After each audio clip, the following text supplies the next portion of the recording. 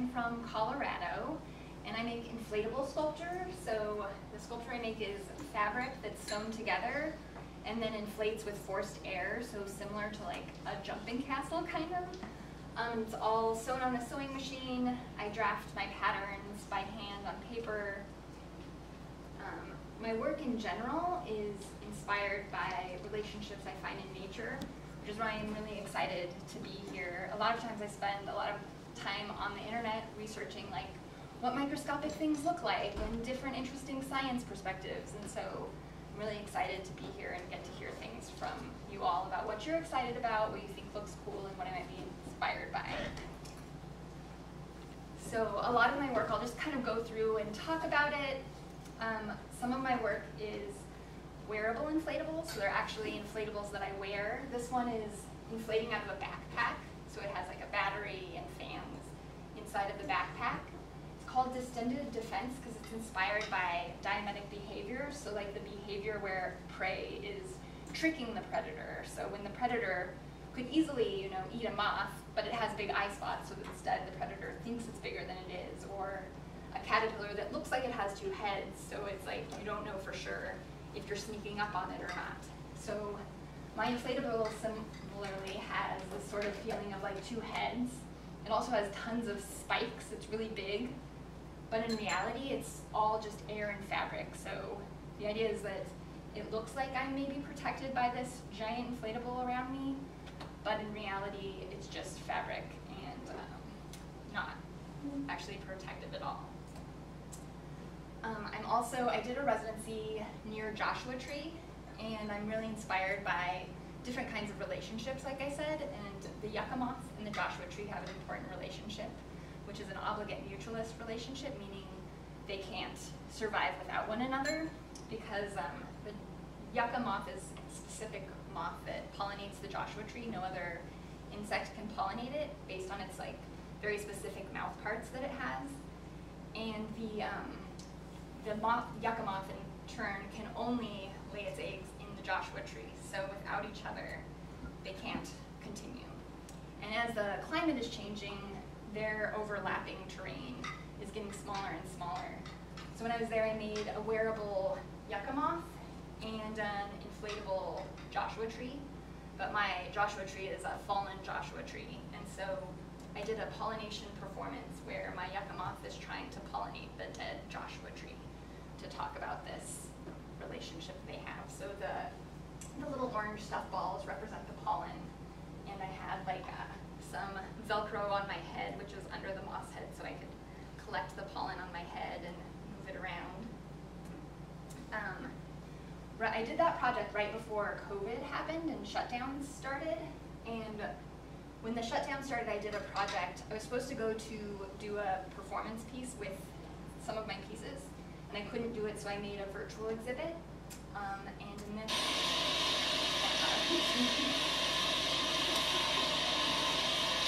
but I took my wearables and I put them inside of a giant inflatable space that I built and filmed them. And there were these very long films of these creatures that were taken out of their natural habitat. So I had the photographs of them out in nature, and then these videos of them in these weird white spaces. And they were like this long video just of these creatures existing in this weird sterile space. And I was thinking about, in the future as things can't exist naturally out in the environment, how things are going into the lab, and think like, what if the Joshua Tree and the yucca moth could only exist in a lab where they can be together in the right circumstances, doing like pollination. So it's like watching these creatures like having to live in these strange situations because of what's happening to the planet. You can see them. These are just like these long videos that it would look like you're maybe looking in through a little portal at what's happening in there. And it's all inflatable, so like all the space and all the pieces. This is a piece I made recently in the same kind of sci-fi futuristic idea of how we're going to adapt to changes. This is a biophilic regeneration series.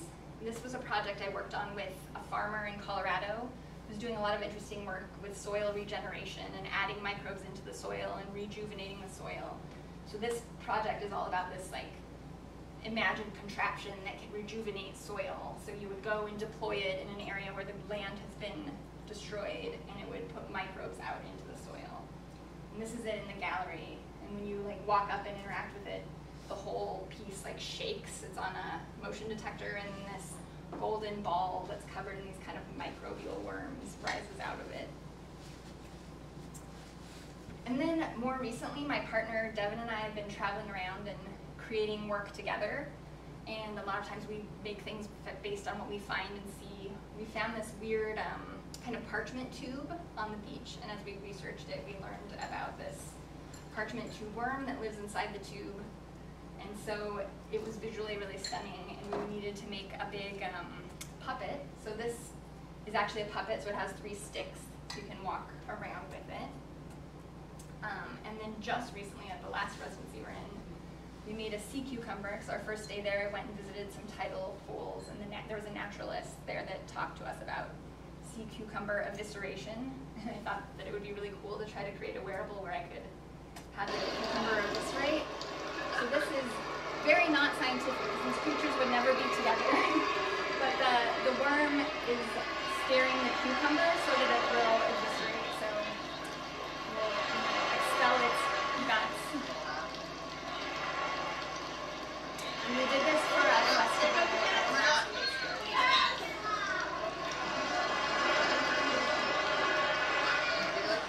The best defense mechanism ever.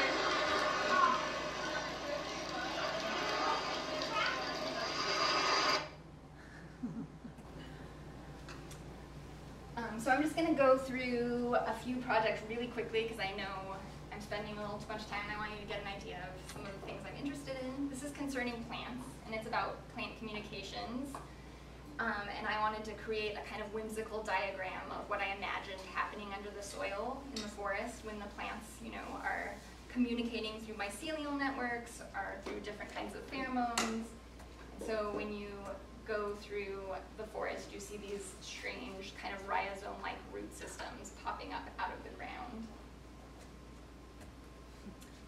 The incubation effect was a piece I did based on like larval transformation, and people could see all these like little cute stuffed larvae and imagine what they were going to become. So there was like an interactive component where people would make drawings of what they imagined the larva might turn into, and then I made new sculptures based on the drawings that people made.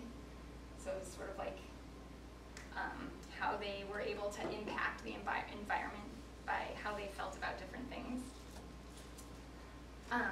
And then I really love, like I said, different microscopic organisms. I did a project inspired by different kinds of algae, specifically dinoflagellates, if I'm saying it right.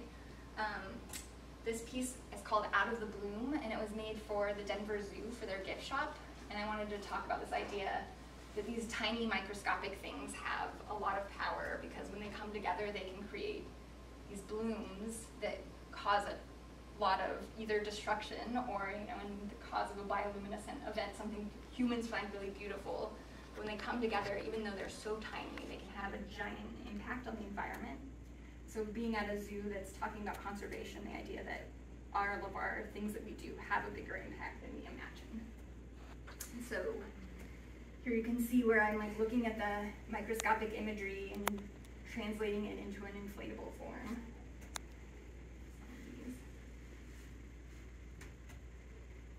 There's also some blue-green algae in there. And then rotifers are some of my favorite.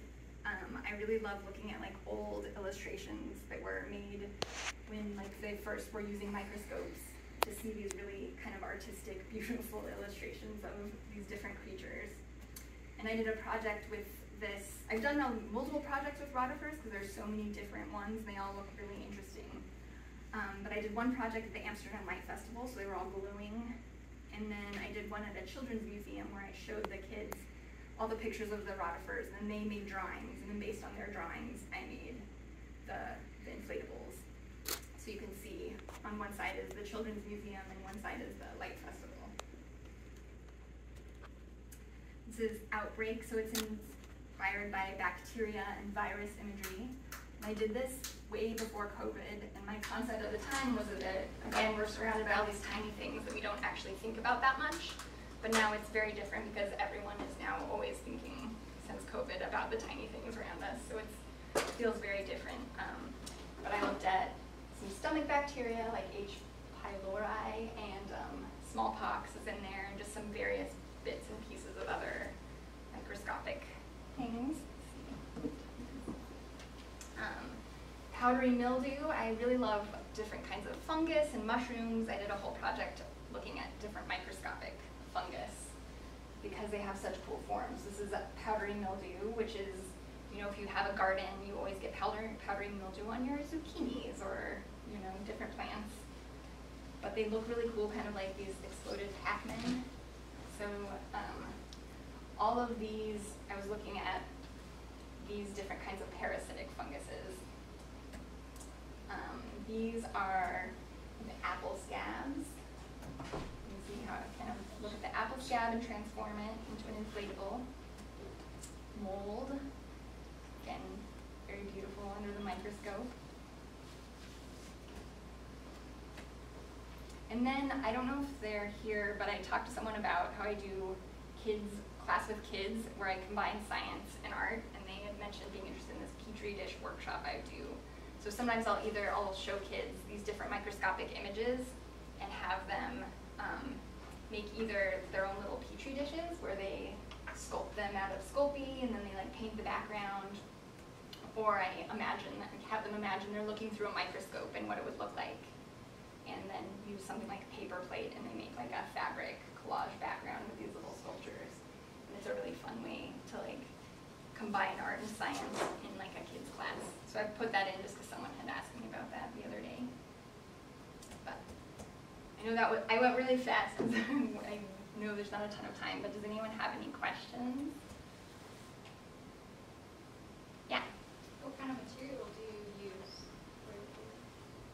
So most of these earlier ones are made out of nylon with like a plastic coating. So it's keeps the air in, but then the seams are always leaking a little bit. And then the ones I've been doing more recently,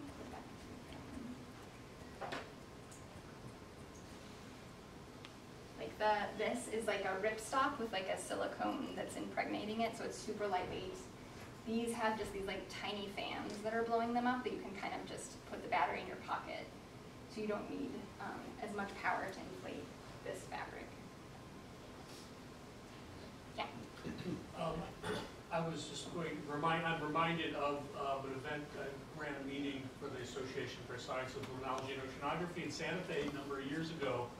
We had a plankton art collaboration there where we had a juried exhibition of people who were making art inspired by plankton. And the other theme that was taking place there was a lecture on the influence of Ernst Haeckel on well, his art and illustrations of marine fauna and such, but also its influence on Art Deco architecture. So I don't know if you've ever intersected with that Ernst Haeckel's influence, or... Yeah, actually I have multiple Haeckels in this the presentation. plates looked very familiar. Yeah, now, so if they were from them or not. This is a Haeckel of the dinoflagellates. Often when I do a mixture of looking for microscopic imagery and Haeckel's imagery, because I think he does it's helpful to translate into an inflatable to see the way he's drawn it, because it's like sort of that in-between state between, you know, the science to the art. And it's like, so Haeckel I think is really amazing for me specifically. The other thing I wanted to comment on was the motion of your pieces, which are really interesting, sort of add a different sort of dimension to it.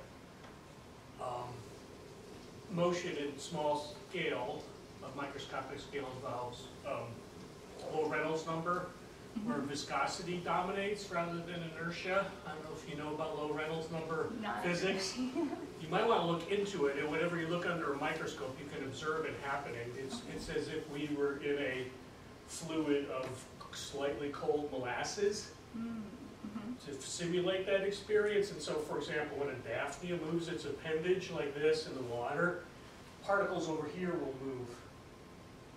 They will move like that. Oh, okay. And that's because the stickiness of the water molecules is dominating, and everything is sort of sticky to each other, and it's a very strange world that's very alien for those of us, large things like us who exist in a high Reynolds number environment. So I encourage you to Google that up, and then when you're looking through a microscope, try to observe the way the small particles move when you're looking at them. It's very strange. Yeah, definitely. And I want to get with different people to look through microscopes as much as possible to see things, actually. Maybe your sculptures might be able to capture that effect Yeah. somehow, even though they're operating in high Reynolds number. Yeah, no, it's interesting because I think especially the sea cucumber, I was working really hard to like get it to move in this kind of like slow, rhythmic way. But I do feel like that, I wasn't even thinking about it, it's like the way things move in water was different. So. Yeah. Why white? A lot of my earlier work, I was doing all white because mostly it was like just figuring out pattern making was really complicated when I first started. So adding in color was like a whole nother major thing.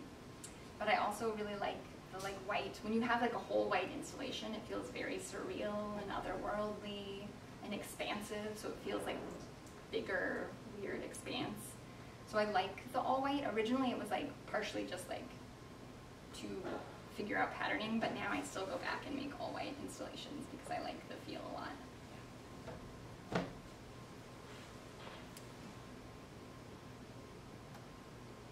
All right, thank you.